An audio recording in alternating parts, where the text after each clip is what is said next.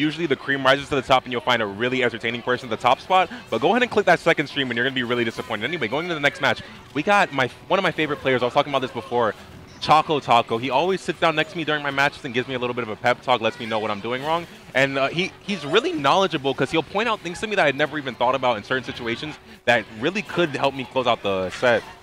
Shadows also roasted him with that black Lucas. Oh my god, yeah. Oh, Zurak earlier called him Choco Taco. So we were joking around saying how Shadows has to put like chocobo wings on it now. Yeah, you have to. Oh man, I was actually playing Final Fantasy IX last night on my phone.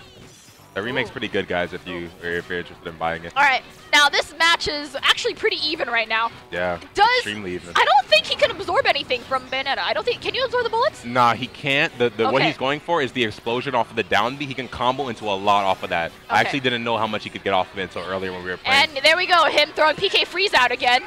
It's honestly, all right, so it looks like that's a really bad option, right? I was playing against him earlier. The one time I got hit by it, he closed it out into a kill. And I don't know, if it's that type of risk or reward thing where if you do hit it, you're going to kill him, then I support using it, but... It doesn't really hit all the time. Yeah, it really doesn't. And but he's using it from so far away that there's really no that's chance true. And also he's conditioning them to delay their recovery. Oh, nice! All right. Confirm from Choco sitting at 91%. You're not closing that out as Bayonetta right now, especially against a player who knows the SDI. SDI out of those. Oh. Oh my god, the ground pound on that move is retarded. Goes for the follow-up forward throw. Really nice. Forward throw from the platform. Yeah, close it out. That would have he would have died from the edge. 959 subs. Oh, followers? Yeah. Oh, really nice, guys. I'm really proud of that. Just a few more. Can we do it tonight? I don't know. You tell me. Anyway, we got up tilts for to cover his ground, which is actually interesting. I don't know what the hitbox of that move looks like, but it looks like it has a pretty low one. Going for a lot of spacing out on Bayonetta. Spacing out doesn't particularly work on like... It doesn't like specifically work against Bayonetta. Oh, look at the jab lock scenario. Jab lock. Oh, a little bit too high to lock twice. That was really unfortunate. I wish he had gone for the up smash there. That was nice though. Yeah, it really was. Those are really hard combos to hit actually. Choco's constantly in the lab with that stuff. What I will say is Choco does a really good job of spacing people out strictly for the purpose of making them antsy to get in. You know, like if somebody's actively keeping you out of their space, it makes you want to be in there. And he uses that to his advantage a lot because Lucas actually has some pretty good reversal options, being his jab and his grab. And he also has the B reverse down B, which can change his spacing up a bit and trip you up if you're approaching him. Pretty smart. Goes for the kick right there.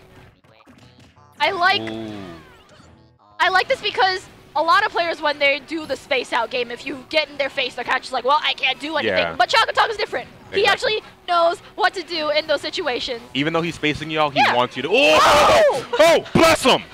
Blessed, please! Oh, okay. He tried to save you.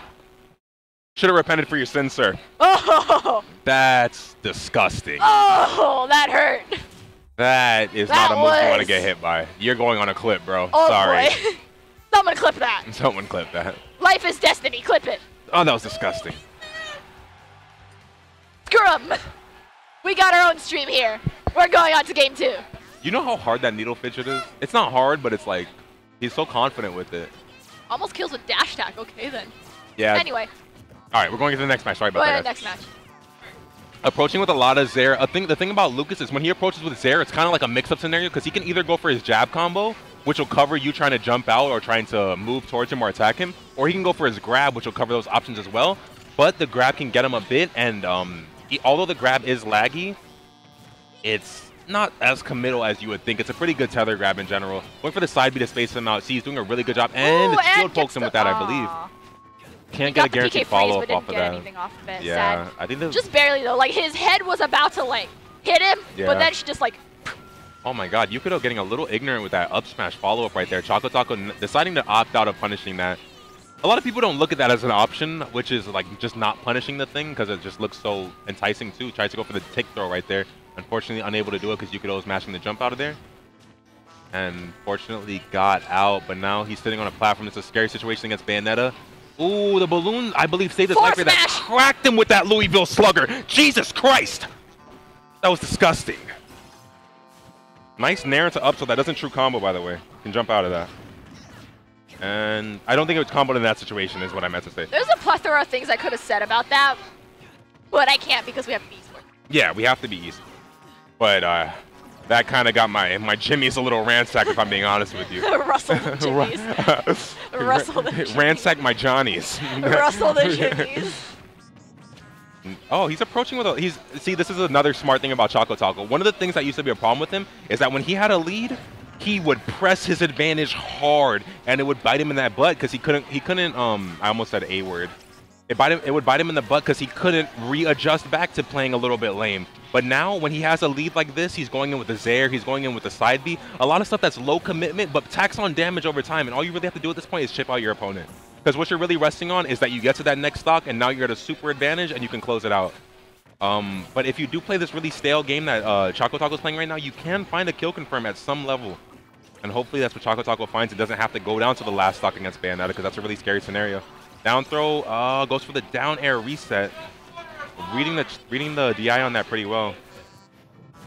We're actually gonna have Joe Quarters and Mars on stream next. That's gonna be pretty hype, right? That's gonna be nice. Yeah, I can't wait. That's not a match you see often, but it's gonna be a fun one. Definitely. I can see it.